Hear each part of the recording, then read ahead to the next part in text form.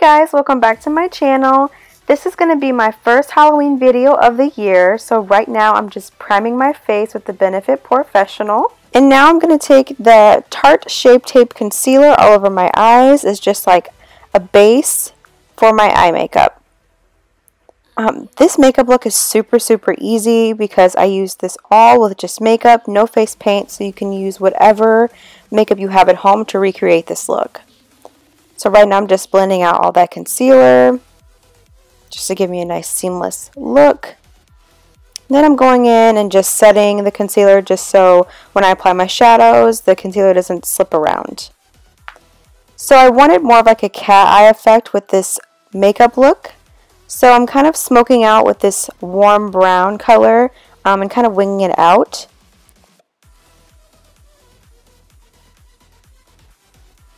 And this is a shadow that is from the Jaclyn Hill palette from Morphe. I love this palette. It's super blendable. There's tons of color variety. So this palette is really good for like Halloween and really bright colorful looks. So now I'm just taking more of like a chocolate brown shade from that same palette and just darkening the crease and just blending away. The more you blend, the better this makeup look will look.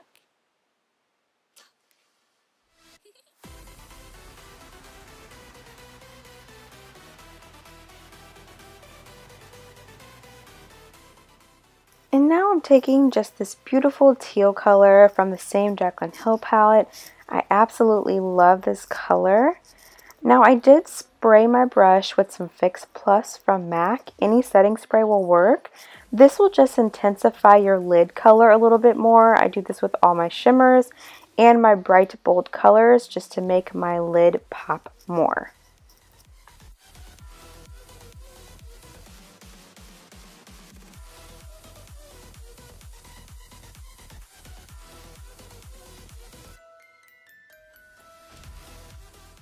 And now I'm having a dance break to Bodak Yellow by Cardi B. And I'm taking that warm brown shade and the chocolate brown shade just to blend the teal into the crease.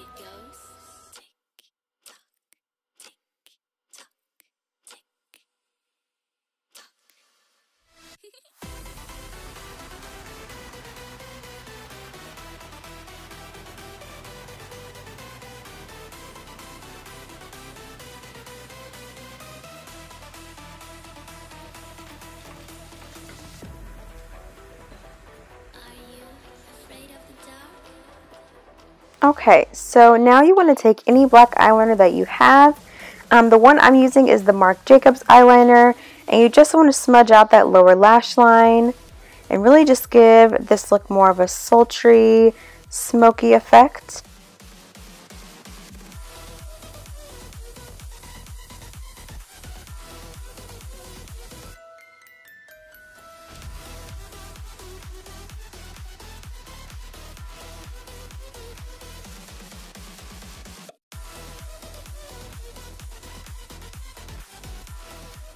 Okay, now you're going to take that same warm brown and chocolate brown that we used on the crease just to smoke out the lower lash line even more. Using any smudger brush that you have will work.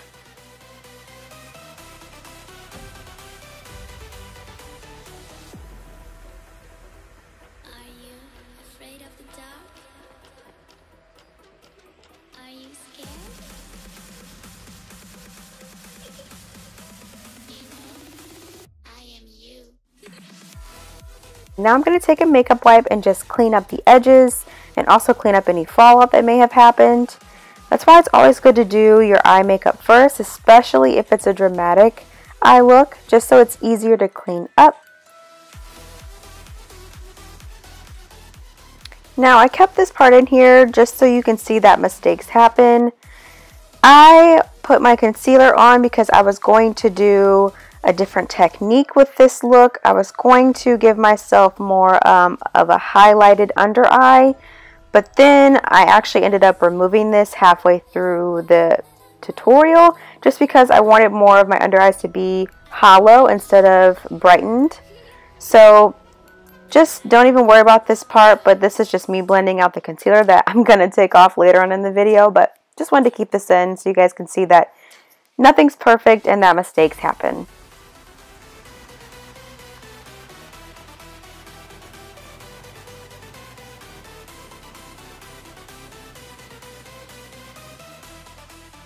Next, I'm just going to fill in my brows with the Anastasia Brow Wiz. You can use whatever brow pencil you have or whatever brow pencil that you like. That's totally up to you, but this is just my personal preference.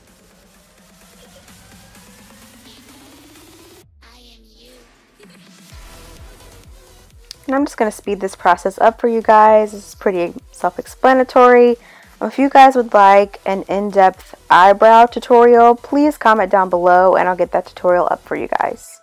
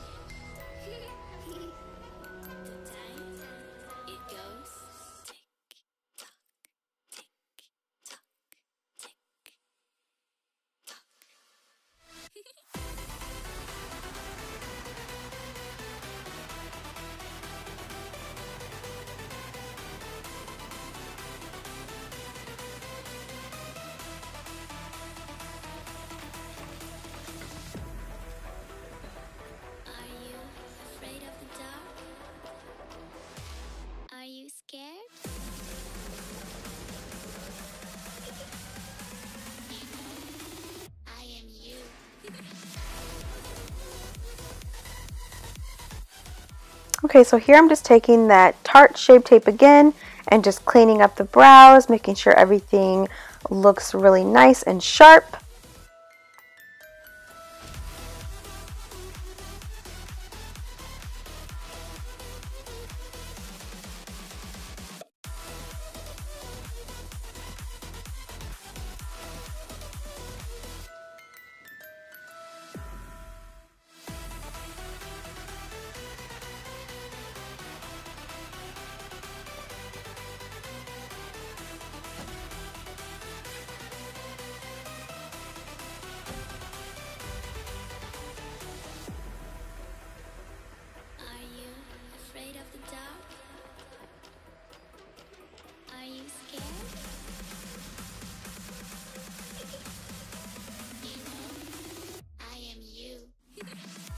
Now I'm just taking a frosty shadow from that Jaclyn Hill palette just to brighten up my inner corners and also highlight my brow bone as well.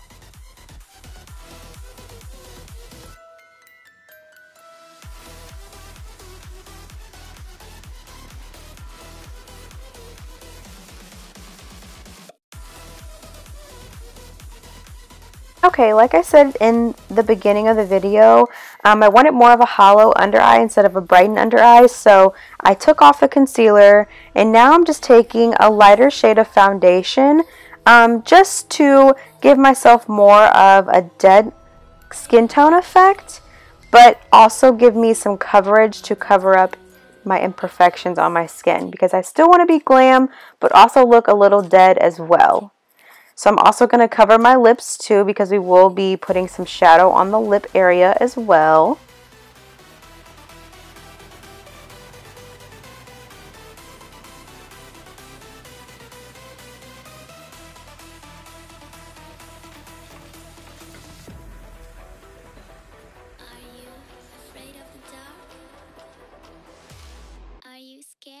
Now what I'm going to do is I'm going to set my face. Any translucent powder will work. I'm using the Coty Airspun powder for this. Now you just want to take any dark gray color, or even a black will work as well. Just to start hollowing out your cheekbones. We really want everything to kind of pop and look more sunken in. And you really just want to use a little bit of product at a time and then just kind of blend out those edges. This is super, super easy to do. You just need to follow your natural cheekbone and kind of drag it down. I used one of the shadows from the Kat Von D palette. It was more of kind of a charcoal gray color. And now I'm just taking more of a bronzer brush, and I'm just shading in my forehead with that same charcoal gray color.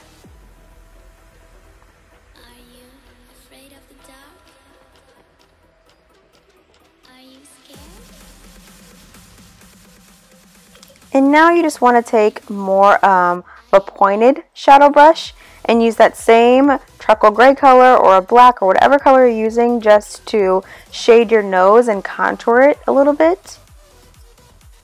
And then you just want to blend out the edges. You don't have to be super clean with this, because the messier it looks, the better actually. Because most zombies, they don't look too precise. And now you just want to take a fluffy brush and darken the mouth area. I'm still using those same colors from before, and I kind of took the shadow up above my lip as well.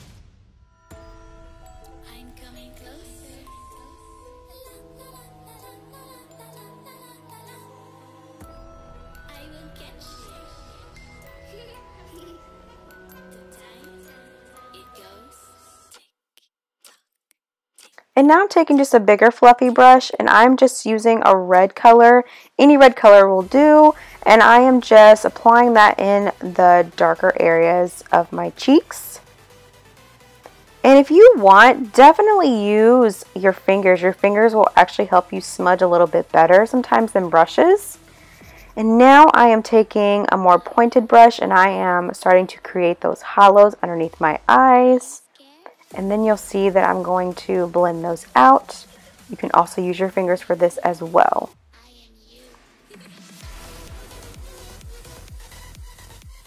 Taking that same pointed brush, I am just going to shade around my nostrils.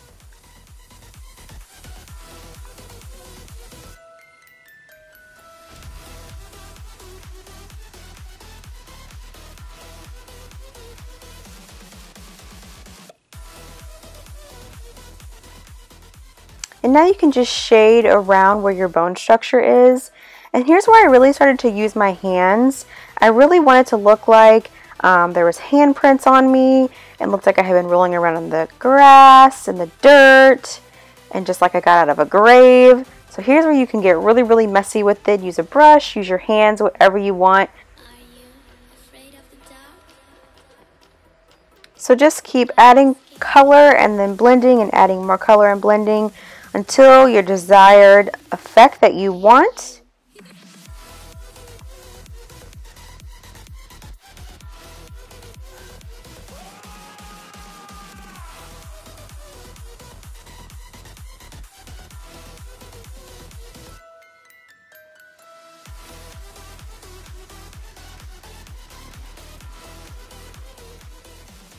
And now I was going to be wearing a jacket for this look, so this whole neck area is optional. Depending on if you're wearing a higher neck shirt or jacket, you don't have to do the shading part, but I just wanted to kind of show you guys what you can do to shade if you are going to wear your neck area out. But definitely add the lighter foundation or white face paint to your neck area so that the face matches the neck.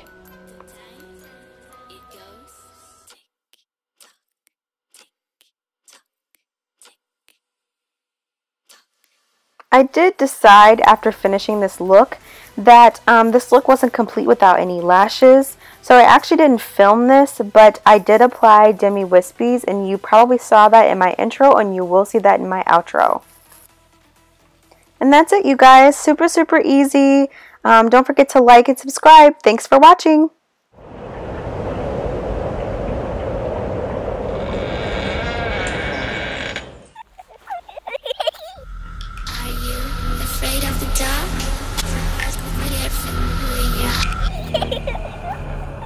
Are you scared?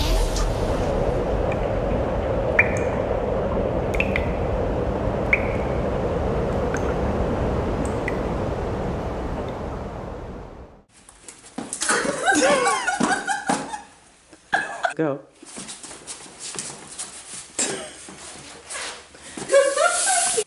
What do you want me to do?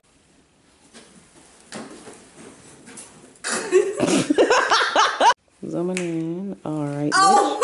Great.